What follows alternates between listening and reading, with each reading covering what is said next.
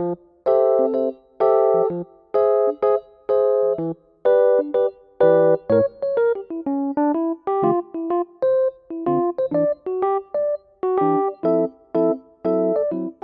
guys, it's Lychee. Today I'm going to review the Denver Amex Centurion Lounge. I basically got the Amex Platinum card for the first time a couple months ago, so I was waiting for a chance to get to go to one of the Centurion lounges. I did have like priority pass for quite a few years now, so I've been to a bunch of, I guess a handful of just random lounges when I have the chance to go, but this is my first time at one of the special Centurion ones, so I was definitely really excited. So I was going from Florida to California and had a couple hours, maybe 1 or 2 hours layover in Denver, so I was really excited to get the chance to check it out. First of all, I was there on like a Tuesday, middle of the day, like 2 or 3 p.m. and it was so crowded for some reason. I really don't think it was a particularly like popular time for traveling or anything like that. So not really sure why it was so crowded, but it was really, really crowded, like barely any seating. Like there was a line even just to check in at the desk, which I feel like usually doesn't happen. Maybe like 1 or 2 people in front of you to check in like maximum, but there was like an entire line. So that was already kind of weird and I could see that it was like very busy. Anyways, the things that they want you to show at the desk, of course, is if you have the card, just give them the card. And also they need to scan the boarding pass of your next like departing flight to make sure that you can enter. So got through check-in without any huge issues. The Denver Lounge specifically, I felt like something was off about the lighting design. Like I don't know if it was like the combination of people and the lighting, but I honestly felt very uncomfortable in that lounge. There was like big windows of glass that had a lot of natural lighting, but the indoor lighting was very like sallow kind of and warm and yellow. So it just felt like a little weird between those things. Plus they had like TVs playing and I think maybe also background music. So it really didn't feel particularly relaxing. All of that plus the amount of people, I was like, okay. I mean, it doesn't really feel like a really fancy high-class experience, even though the quality of stuff was like supposedly higher. It just felt like not relaxing whatsoever. So that was like my initial vibe when I went in.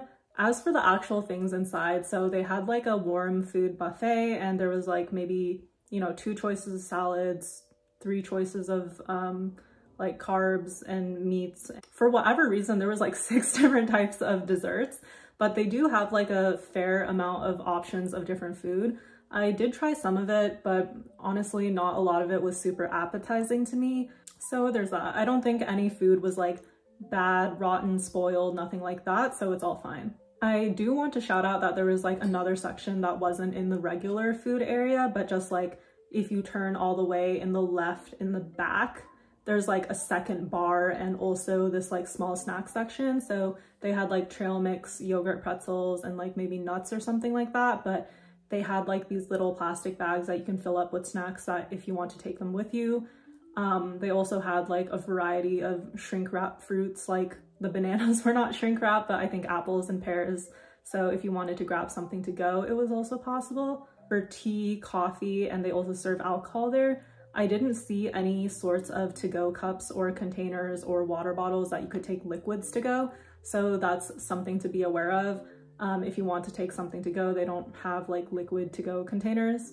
I mean, that was a little annoying because it would have been ideal if I like took a cup of coffee with me, but I also didn't flag anyone down to ask if I could have a to-go cup. So maybe if I did that, they would have had one, but I guess they're trying to discourage that.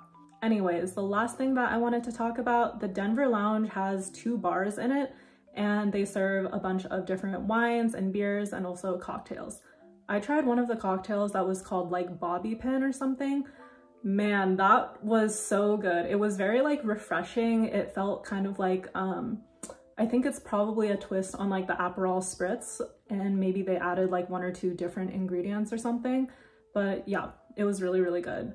You should definitely tip the bartenders, and if the line at the main bar is too long, like I mentioned, there's a secondary smaller one in like the back section if you can find it.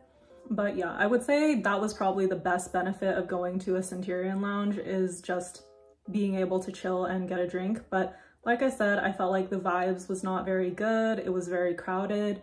Oh, one more thing that I should talk about is the amount of seating. So most of the seating was open seating.